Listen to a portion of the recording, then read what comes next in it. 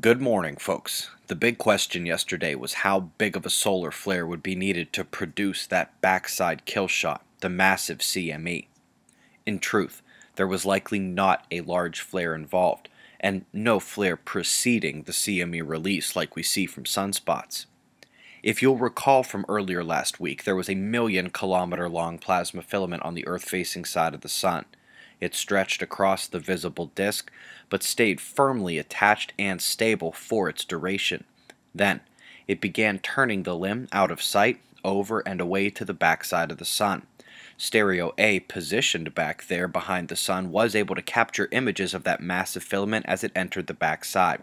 But the moment after we saw the eruption, Stereo A saw this. Instead of a nice, tight, dark rope, we see a vast, brighter area around where the filament used to be.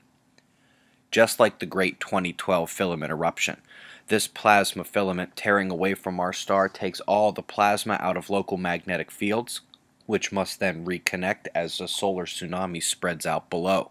It's exactly what we're seeing on Stereo A, a backside solar tsunami from that massive filament eruption.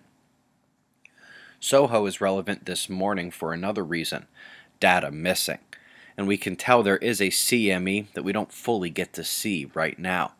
This one was also on the backside of the Sun, but closer to the departing limb, likely another filament, and was visible on SDO as a medium-sized eruption.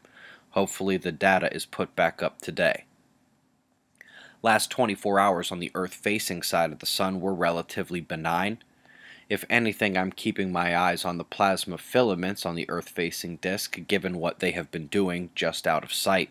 Eruption potential is moderate.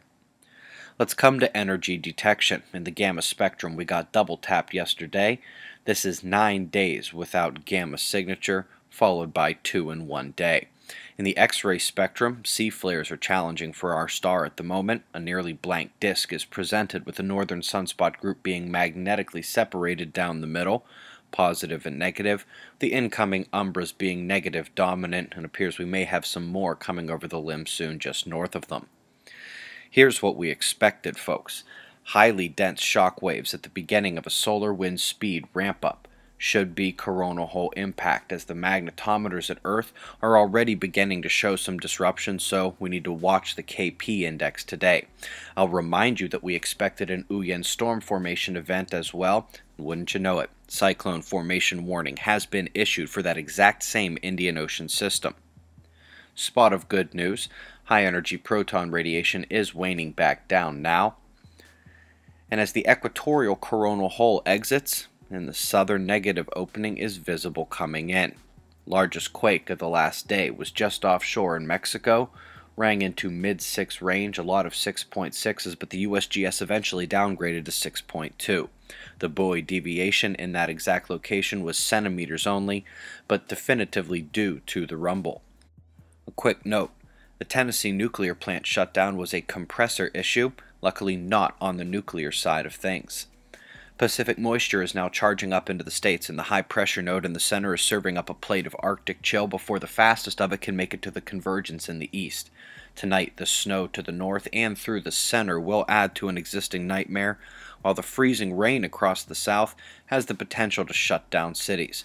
Parts of the Gulf states are just not prepared to deal with that. Europe. What could possibly be the story apart from this tremendous low charging in as the remnants of past storms make their exit to the east? Watch how the clouds follow that wind drive pattern there.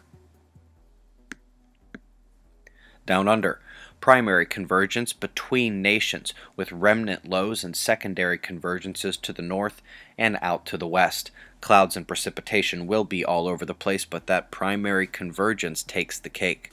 Got the current conditions and shots of our star to close. It's 6:30 a.m. Eastern Time, and that's the news. Eyes open. No fear. Be safe, everyone.